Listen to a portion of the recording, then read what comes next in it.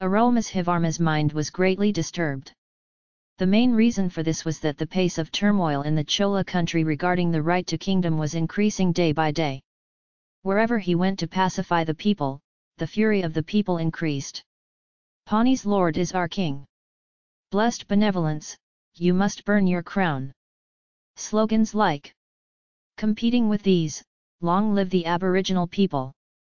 Down with the tyrant Kajum Balar Velar. Slogans like are also heard in some places. If the prince approached such places to find more strength, immediately the people there would cry out, "Long live the Lord of Ponni!" They started chanting. Why? Even the Palvur soldiers, who had been reassigned to guard the fort, abandoned their old slogans when they saw Ponni's Selvara and shouted, Arulmozhivarmar Thirumudi Pani Yamavala. Long live the brave warrior, Ponni's Selvar Niduzi! They shouted. Thus, not only did his efforts not succeed among the common people and the soldiers, but Ponni's Selvar was embarrassed to see that the situation against his opinion was getting stronger. Madhurand Hakativar was not seen for a few days, adding to his anxiety. For this he was aware that the petty villain Kajum Balar was accusing Velar. It cannot be said that there is no reason for it. Arulmozhivar himself was not without some doubt about it. Kajum Balar Velar and Thiruko Valar Malayaman were adamant that they should be given titles. It seemed that Prime Minister Anuradhar was conspiring with them. All of them together have hidden Madhurand Hakativar somewhere. What? Or perhaps they have endangered the life of Madhurand Hakatef. Velara and Malayaman held that the Palyavattarayas and the Sambhavarayas were responsible for the death of his great-uncle Aditha Karikalar. Did they do any harm to Madhurand Hakar thinking that they would take revenge for that? Aha! What to them? They do something without thinking. In the end all the blame rests on his own head or not. Today the Chola people greet him by his name. They force him to mount the lion. Will the mind of the common people be like this? Aren't people's hearts often bored? These same people will blame him tomorrow. Even if they say that Chittapan was the bad guy who killed Madhurand Hagan to climb the lion. Why? At the Kadampur mansion, Aditha Karikalar would even blame himself for his death. God! Did Goddess Mandakini save me from drowning in Kaveri to bear such terrible blame?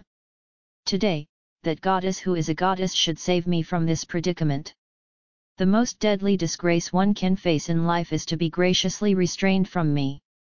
Arulmozhivarman had the stories of close relatives killing each other in the royal dynasty of Elan and leaving behind to ascend the throne. Therefore, the thought that such ignominious infamy might reach him caused him unbearable pain. If you can confide in someone and ask for advice, no one seems worthy of that. It seemed that everyone around him was conspiring against him. Some of them had indeed sinned against him. And some, thinking they were doing him good, were endeavoring to lay the terrible blame upon his head. In this situation, he could not decide whom to trust and whom to confide in and ask for advice. Why? He has lost faith even in Tamaka Kundave Prati, who loves him incomparably and deserves his devotion. He also seemed to be doing something without his knowledge. Why? Isn't Vanadika, who lives for his life, trying to hide something without his knowledge? She goes somewhere stealthily and comes back with a mysterious look on her face. Arulmozhivarma decided that he could tolerate anything else, but Vanatha's mysterious behavior could no longer be tolerated. He noticed Vanati looking around and leaving somewhere alone. He immediately followed her without knowing her. Passing through the corridors of the upper floors of the palace, and then down into the lower floors, Vanati made her way further and further along the secret passageway flanked by high walls. Assuming that she was going to the place where Madhurand Hagar was secretly imprisoned, Arulmozhivarma followed her with great interest and fury. At last, Vanati reached another large part of the palace where she entered a room and tried to slam the door. Then Arulmozhivarma ran and put a leg inside the room as Vanatha could not close the door. He gripped her hand as she tried to close the door. Vanati, your stealth will not work against me. Who are you hiding in this room? He asked angrily. Vanadio said with a smile on his face, Sir, indeed my stealth has paid off. You would not have come if I had called. Come in and see for yourself who is here," she said. Arulmozhivarmar, who went to look for Madhurandhakativa, was surprised and delighted to see Valavarayan Vandiyathevan lying on the bed. Seeing him, Vandiyathevan sat upright on the bed and said, "Sir, come. I have been waiting for you for 2 days. Free me somehow from the prison of these women," he said. Ponniyin Selvan hurried and sat next to Vandiyathevan. "Friend. What is this? How did you come here?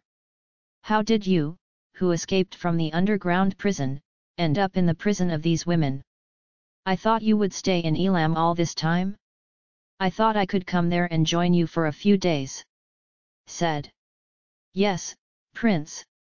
I should have been in the country of Ela for so long.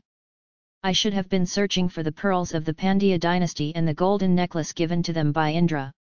I fell into this misery trying to prevent the Vedic madman Santhanamutha from being killed by the son of the physician. I fell unconscious when Pinyagapani's spear fell on me. I did not know that I had arrived. Please help me to escape from here. Otherwise, they will blame me in vain for having killed their dear brother and my dear leader Aditha Karikalar," Vandiyathevan said. Venati interrupted and said, "Sir, what he is saying is wrong. Only if he runs away will such blame fall on him. It is the wish of His Highness that he should remain here in secret until the truth is revealed.